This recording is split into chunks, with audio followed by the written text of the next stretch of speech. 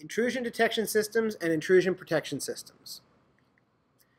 So, intrusion detection and prevention systems are used to recognize network attacks and respond appropriately. The incoming data to your network is analyzed for attacks using a different detection method, depending on how you configure your IDS or IPS. You can use either signature-based, policy-based, or anomaly-based detection. And we'll describe each of those in more detail shortly. As you see here, the image for Snort, it is probably one of the most popular IDS IPSs out there. It is a free open source software, so feel free to download it and play with it on your own. Knowledge of Snort and how to use it is not required for the exam, but if you're asked for an example of an IDS or an IPS, they may give you Snort as the example because it is the most popular. So IDSs versus IPSs. So IDSs are detection devices. IPSs are protection devices. Prevention devices. So with IDS, it's a very passive device. It's going to operate in parallel to your network, and it's going to monitor the traffic, log it, and maybe even send alerts to your administrator. IPSs, on the other hand, are active devices. They are going to operate in line to your network, and they're going to monitor all traffic. They're going to send alerts. All that's the same as IDSs. But the difference is they can actually drop and block traffic based on rules and signatures.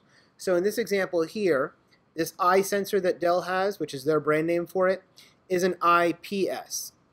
If data comes in that matches a signature, it can drop it and prevent it from getting to your network, much like a firewall would. Except that our rules can be extremely specific. It's not just based on IP, it's not just based on port, destination, or MAC address. This stuff can be very specific to looking for specific bytes of a file that are known malicious software, for example. If you have an IDS, on the other hand, it will be off to the side of your network and get a copy of the traffic through something like a mirroring port on your switch. So this is an example of an IDS. You can see this counter threat appliance. That's an example of an IDS, and the IPS is that eye sensor that I spoke of. So if you have an IDS and an IPS, you have to worry about where you place it. As I said, if you have an active IPS, it's going to be deployed in line. Notice the IPS sensor between your firewall and your switch. As data comes in from the internet, it's going to go through your router, through your firewall, and then get stopped by that IPS before it gets into your network. So if it made it through your ACLs, hopefully your IPS will stop it as well. If you have an IDS, on the other hand, it's just going to be connected on the mirror port of your switch, offline, it's still online, but it is not inline. It is to the side of your network, and getting a copy of all that for logging purposes. It will not stop traffic. So after the fact, you can go back and look at IDS and go, oh, I got hacked. Yay. With IPSs, it can hopefully prevent you from getting hacked. So it is an active device. IDS and IPS have different categories, as I've mentioned. We have signature-based, policy-based, and anomaly-based detection. Signatures are actually looking for a certain string of bytes. It's a certain pattern that it's looking for that triggers detection. For instance, if I'm sitting at the airport and every person who comes through is named John, we're going to pull out a line and search extra. That would be a signature-based detection. We're looking for people named John, right? If we look at policy-based, this is going to be based on a specific declaration of the security policy. For example, if we say no telnet is allowed, we're going to block all traffic that tries to go on telnet services, or port 23, much like a firewall. Anomaly-based, on the other hand, uses statistics to watch the traffic patterns and build a baseline. And then if it has something that doesn't match the baseline, it will flag on that. So for instance, we may have a baseline where we look at the people logging onto a network.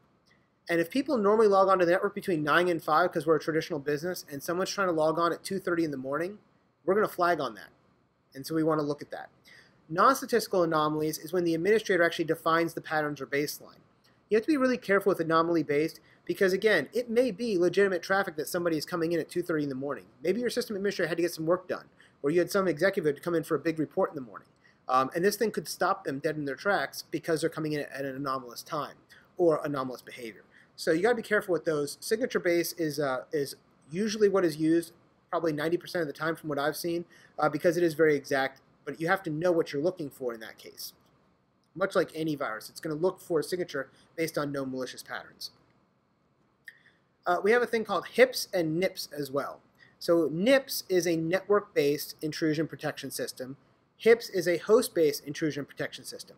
So we just talked about the general concepts of IPSs, but now we can actually look at where we install these. If we have it on our computer itself, on a server or a client, that is software-based, it's going to be a host-based system. So it's a HIPS. If we have a device like that network one that we talked about before that was in line, that would be a network device that's protecting the network. It's a NIPS. NIPS and HIPS can both be on the same network as well. They can actually work together to give you more complete protection. The NIPS can prevent things like denial of service attacks or inbound network attacks, where the HIPS itself can focus on the protection of the applications from malware and other attacks that your user may be vulnerable to. So they're usually used in combination. As you can see here in the diagram, we have several NIPSs protecting the network here.